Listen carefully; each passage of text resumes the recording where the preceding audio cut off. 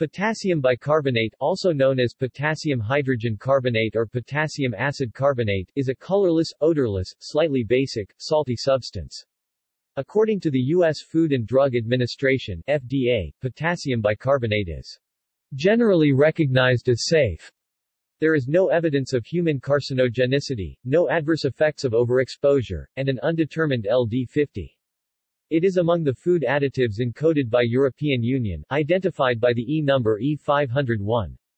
Physically, potassium bicarbonate occurs as a crystal or a soft white granular powder. Potassium bicarbonate is very rarely found in its natural form, the mineral called calcitonite. Chemistry. Decomposition of the bicarbonate occurs between 100 and 120 degrees Celsius, 212 and 248 degrees Fahrenheit.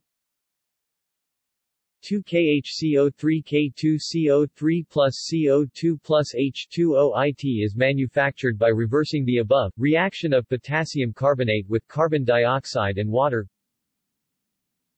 K2CO3 plus CO2 plus H2O2 KHCO3. Uses. This compound is a source of carbon dioxide for leavening and baking, extinguishing fire in dry chemical fire extinguishers, acting as a reagent, and a strong buffering agent in medications. It is used as an additive in winemaking and as a base in foods and to regulate pH. Potassium bicarbonate is often found added to club soda to improve taste, to soften the effect of effervescence.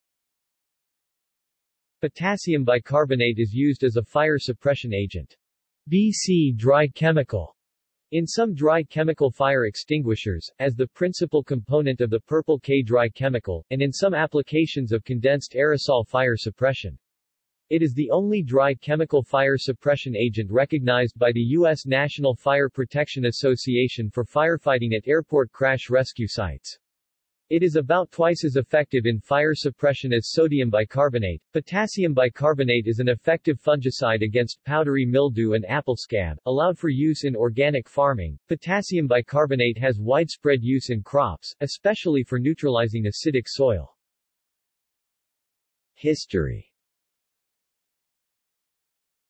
The word saleratus, from Latin sal aeratus meaning aerated salt, was widely used in the 19th century for both potassium bicarbonate and sodium bicarbonate.